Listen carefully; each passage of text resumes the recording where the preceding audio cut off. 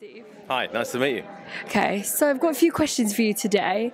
So, how do you feel about being part of such a major event like the Olympics that inspire many young people today? It was my dream as a child growing up to go to the Olympic Games. So to get the opportunity to go and compete there was just a dream come true. It's fantastic. It really is everything you could perceive it to be. Scary, intimidating, exciting, exhilarating. But it's an amazing opportunity, and one that you have to grab if you get the chance. Has the Olympics changed you as a person? I think all our life experiences change us in some way or another. I think yes, it probably has for all sorts of reasons. It's a good question, by the way. I like that. But it's more, I think, around. You can have whatever you want, and one of my messages I always tell people, whatever your dream is, if you want it enough and you believe in yourself, you can go get it. That's my biggest takeaway. So, do you have a saying or motto that inspires you when you train? That inspires me when I'm training. I think it goes back to that, this is possible kind of chat. I genuinely believe that we've all got a huge potential, and that we actually, through one reason or another, we don't get to tap into it enough. And I really genuinely believe that we've got to inspire ourselves. So I tend to answer the question, I'd want to inspire myself. Like, come on, you can do it. You can do it. It's inspiring yourself, and good internal chat is essential. Do you have a particular athlete that inspires you? I did growing up. Athletes that you probably never heard of, but actually, one you might have is Sebastian Coe, who's now, who's led the London 2012. But he was a great athlete when I was growing up. Steve over there. Nowadays, though, it's probably more Usain Bolt and Mo Farah and Jessica Ennis-Hill. The athletes of today. I think, and the reason for that is they're not only athletes who deliver once, but they can do it again and again. That's the bit that I kind of respect more than anything else. Obviously, you're an athlete that has delivered many times because you have multiple Olympic medals. So how does it feel to be the only British track and field competitor to win medals at 3 different Olympic Games? Oh, you're good. You've done your research, haven't you? That's a huge honour, huge privilege. I was a bit disappointed because I came 4th in my 4th one as well. So I was a bit disappointed I didn't get 4 in a row. But that's being greedy. The truth is, actually, that is a true fact, but it can change this year because Christina Hurrigu has 2, so she might also have 3 this year if she can medal in Rio. But as it stands, yeah, look, it's great, and there is something in that sustaining success, because doing it once is fun. Going back and reinventing and re-inspiring yourself is when it really starts to matter.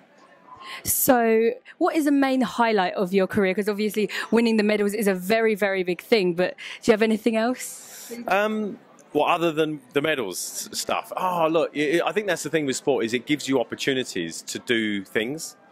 And that's a bit of a challenge, actually, is balancing that. So to do, Saturday morning television, to do all the prime time TV, do the chat shows, get involved in all that stuff, go on reality television. I did Dancing on Ice.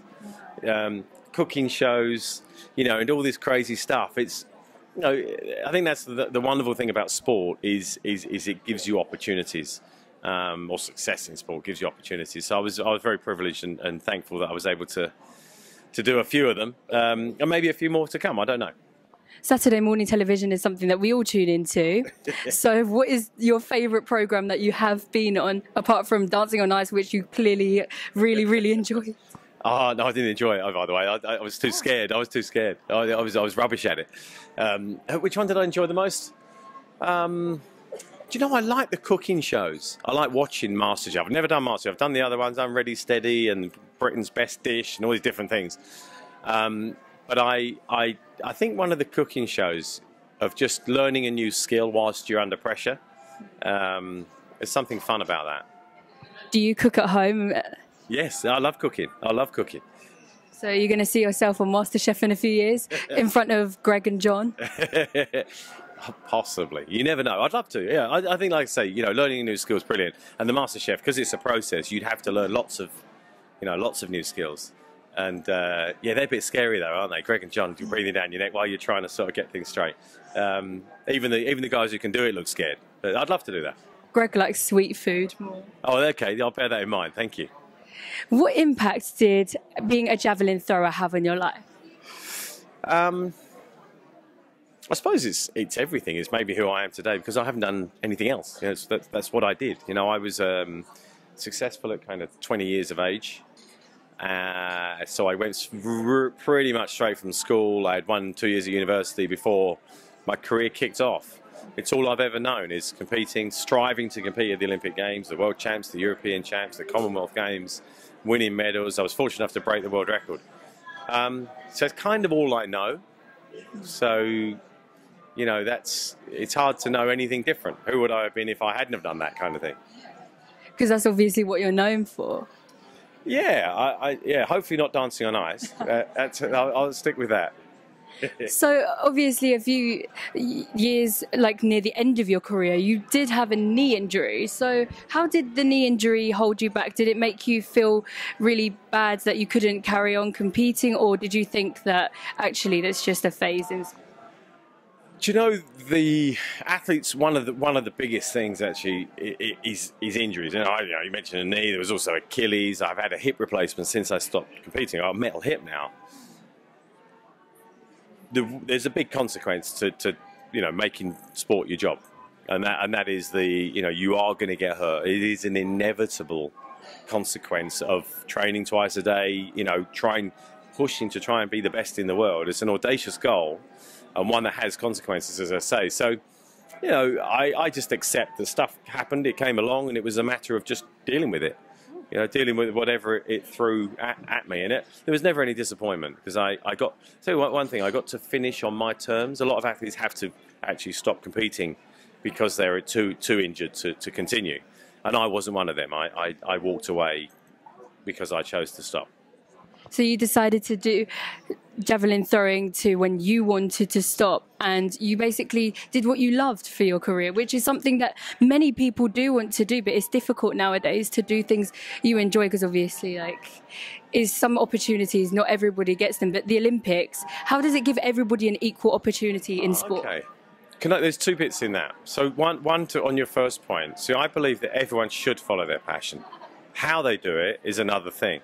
See, my passion was the Olympics, and the javelin was the vehicle that would allow me for that to unfold. Being the best in the world was an aspiration.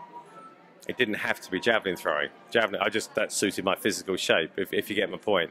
So, and I think it's a really important one. You know, there's a famous story about the man who, you know, cleans the toilets in NASA, and someone said to him, "What's your job?" And he said, "I help put man on the moon." That's his job because he is part of the team that makes that happen. And I think it's really clear to have a big dream and know why we're doing what we're doing. You know, you're not just an accountant or just a lawyer or just a doctor.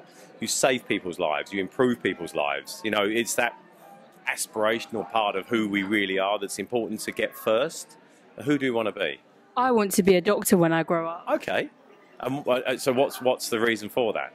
I mean, I want to be a doctor because I want to save people's lives, and I also want to make everybody be able to live life to the fullest because I'm somebody who loves travelling, and obviously you can't travel unless you're healthy. There you go.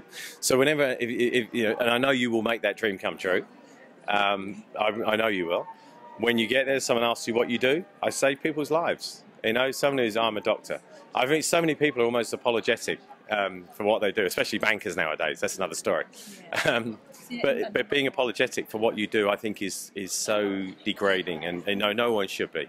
And the doctor's an obvious one, but we all have huge value, and I think that's a really important one. The Olympics is obvious. It's really obvious because it's, you know, it's so inspirational with medals and anthems, and you know, it's emotional. But that, you know, as Seb said in his opening ceremony, you know, the Olympics epitomizes everything that matters in life. And I think that's a true statement.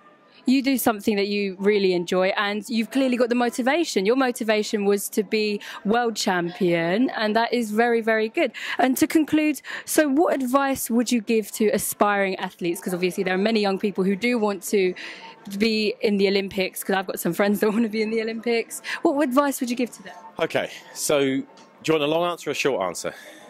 Any that you would prefer to give? I'll give a brief one and then I'll elaborate if there's time. Find your passion, believe that you can, have clarity, know exactly what it is you want, get good people around you, really important, and just go do it. Don't sit around, absolutely take action. Those 5 bits of advice there. Some inspirational words from Steve Backley there. Thank you, Steve. Thank you very much. A pleasure talking to you. Thank you.